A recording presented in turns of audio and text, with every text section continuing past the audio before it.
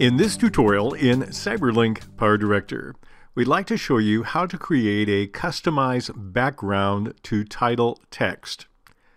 We have on the screen a clip of an aerial shot of a canyon, and what I'd like to do is take this shot and put a title on it, but also put a background, and a background that I can move with the title. Now we might assume we can do this all in the title room, but let me show you the limitations of that. If I click on the T or press the F7 key, I'll take a title and drag it down to a higher numbered track. And we'll double click on this to get into our title designer. I'll take my title and I'll simply call it Canyon for now.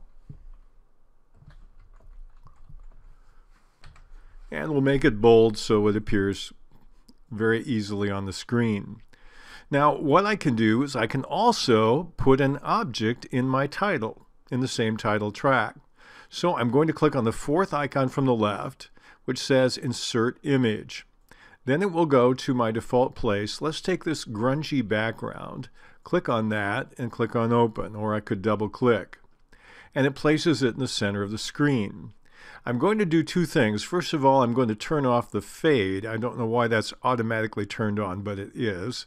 Then I'll take my object settings, click on the right arrow on the left side, and we want to turn off Maintain Aspect Ratio. Now if this were a regular picture, I wouldn't do that because it would distort it, but in this case it doesn't hurt. So we're going to drag to the left, and then drag to the right, and we could also adjust the height a little bit if we wanted to. And we can't see our text. Why? Well, that's because Canyon is on the higher track and my grungy background is on the lower one. We want the canyon, the text, to be on the most visible track. Easy way to change that, I move the mouse to the left of the track and then I click on it with the left mouse button and it turns into a hand. I hold it down and drag it up and I can move any of the tracks higher or lower by using this process. So now Canyon is on top of my background. Now we might think we can go ahead and keyframe them both, but if you notice, if I click the right arrow here, I can position keyframe the title. For example, I'll set a position keyframe at the beginning and we'll move over a little bit into the project, and I'll set another position keyframe, and with the time indicator still there, I'll actually move it so it'll have a different value. And when I play this, I will see the text for Canyon move during the course of the clip. However, if I go back and look at my object, there is no way to keyframe it. There are no keyframe controls for the object to match that. So we're going to right click here and I'll remove that second keyframe, and we can leave the first one in there for now. And I'll click on OK. What can I do since I can't move them together? Let me show you a shortcut. We're going to go up and we're going to turn off the video clip. Then I can go anywhere in my clip with the title and click on the picture of the camera. We're going to take a snapshot of the screen here. So I'll click on that and it will take that snapshot. I want to call it Canyon 1. And we'll save it. With that done, I'm actually finished with the title. So I'm going to click on it and delete it. I can turn my video clip track back on again so I can see it. And we're going to go back into our media room.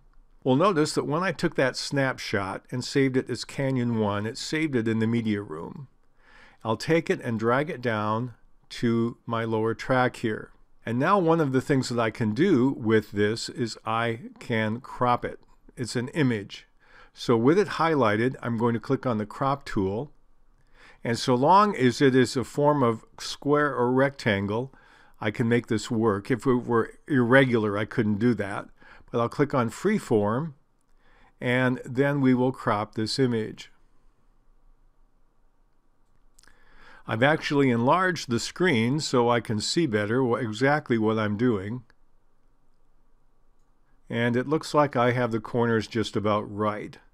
So I will click on OK, and now I have cropped the canyon image. And notice I have a new one called Canyon 1 with a 0 behind it. This is my new smaller image. And so what I can do now is I can take this and resize it, and we'll double click on it. And now I notice that I have keyframe controls for both the text and the background.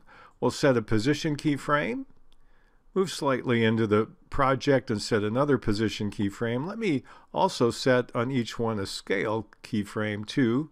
We could set opacity, we could do rotation, and I'll take it and move to the second set of keyframes, and we'll move it and we'll make it slightly smaller. And now the background and the text are tied together because it's one object. And so during the course of the video, that's how it plays. So this is a way you can do this without exiting PowerDirector and going into a graphic program of one kind or another, which is what I normally would do. But you can do this entirely inside of CyberLink PowerDirector, provided that the text and the image are some form of square or rectangle shape.